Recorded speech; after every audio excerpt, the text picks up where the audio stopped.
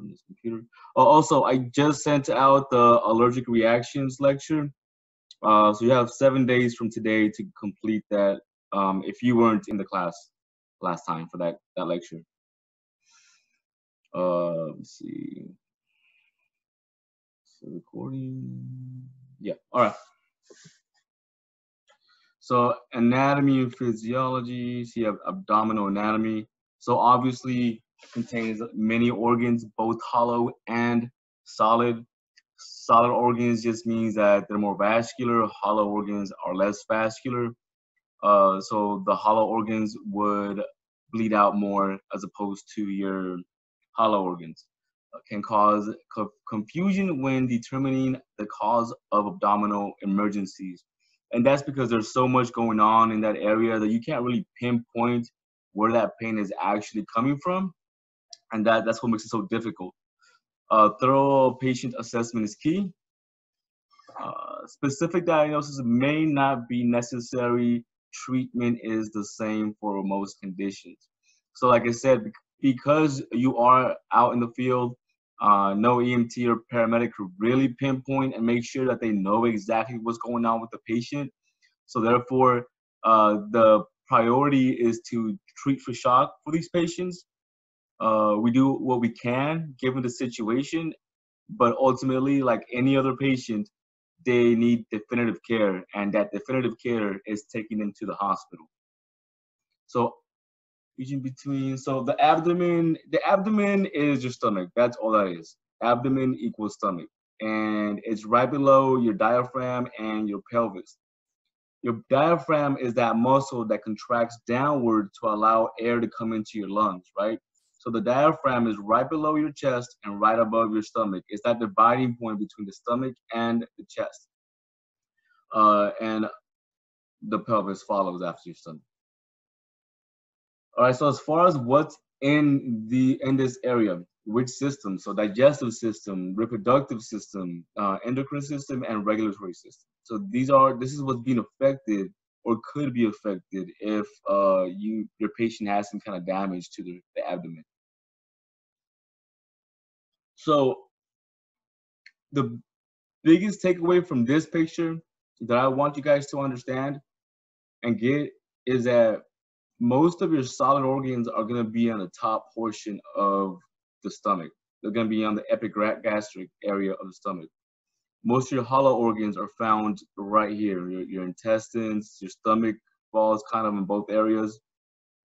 But the reason that this matters is because if the pain is epigastric and you have some bleeding up here, there's a potential for a good amount of blood loss because of all these solid organs. Your liver is very vascular, has a lot of blood. If one of these ribs were to break and puncture a liver, your patient could bleed out quite a bit. Now, most patients, you're gonna not even notice that there's distension or discoloration in the abdomen because of bleeding out until they lose approximately 2 to 3 liters of blood. At that point, it's real significant because if your patient has lost 2 to 3 liters of blood, they've just lost about half of their volume. And that half of the volume is out of their veins and their arteries and in the stomach outside of the system. So it's not going to be of any use to your patient. And that's why it's a big deal. So it is divided into 4 sections, right upper, right lower, left lower. Epigastric region, and here is a visual of the quadrants. It's good to remember them, especially when you're talking to a doctor or a nurse. You talk in medical terminology when we're out in the field, out on the job. So knowing your quadrants is very, very important. And here, your diaphragm is right here. So the diaphragm is the division between, it divides the stomach, the abdomen from the chest, the thoracic cavity. See, abdominal organs. All right, so the peritoneum. I'm not sure if I mentioned this, but I think I did. The peritoneum is the skin of the organs. So every single organ in your body has like an extra membrane. So it has a layer that covers it. Just like how we have skin, every organ in your body also has its own version of skin. That's what I'm trying to say. It's not actual skin. It's a membrane. A membrane is just some flesh, some tissue that covers something, like our skin. That would be a membrane. So that's what the peritoneum is. The peritoneum is a continuous membrane, and what it does is that it covers the inside of your stomach, and it lines up the inside front of your stomach, and then it kind of folds on itself and comes back around and individually encapsulates other organs within your stomach. I'm not sure if that makes sense, but let me see if I could go back to this one. All right, so let's say that your peritoneum, that membrane, will line up the front of your stomach. So it lines up the front of your stomach. So we'll say this is the front, right? It's not a good picture for this. Let me see if I can find a better one actually, because it doesn't. Oh, perfect. Here we go. Here we go. Okay. So the peritoneum will line the inside of your stomach. So if you're in here, let's say you I shrunk you and I just stuck you right here. You're right here. And you're looking this way. You're looking outward towards the belly button. If you're looking outwards to the belly button, that membrane will come all the way down and cover the inside of the front of the stomach, and then will overlap, come back around on itself, and individually wrap each organ. All right, not each organ, but the ones that it does. And that's what it does. It's a membrane of the organs. It's just a layer of protection. So you have the parietal peritoneum and the visceral peritoneum.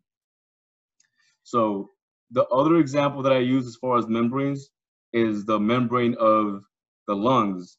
And those that don't remember, that one is called the pleura. So the membrane that covers the organs in your abdomen and your stomach itself is called the peritoneum. All right. The membrane that covers the lungs is called the pleura. I'm not sure if you guys remember, but the lungs have two layers of membrane. One that covers the lungs completely, and then you have one over the entire lungs, over both lungs, that encapsulates both lungs. So it has two membranes. One membrane encapsulates each lung individually, and the other one wraps both of them together. Parietal peritoneum is the one that's on the outside. Just like parietal pleura is the outside, the top membrane, and visceral peritoneum is the membrane that is on the bottom that's actually encapsulating the organs. But the thing is that there really aren't two membranes. It's just one continuous membrane, but because it overlaps on itself and it folds and goes back around, that's why we categorize it into two different categories, parietal and visceral.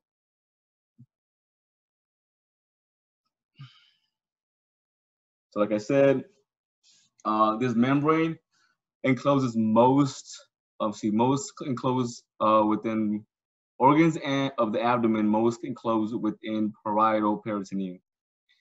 A few lie extraperitoneal space outside of the peritoneum, and these are the ones that do lie outside of the peritoneum. If you do not know this, I would write this down.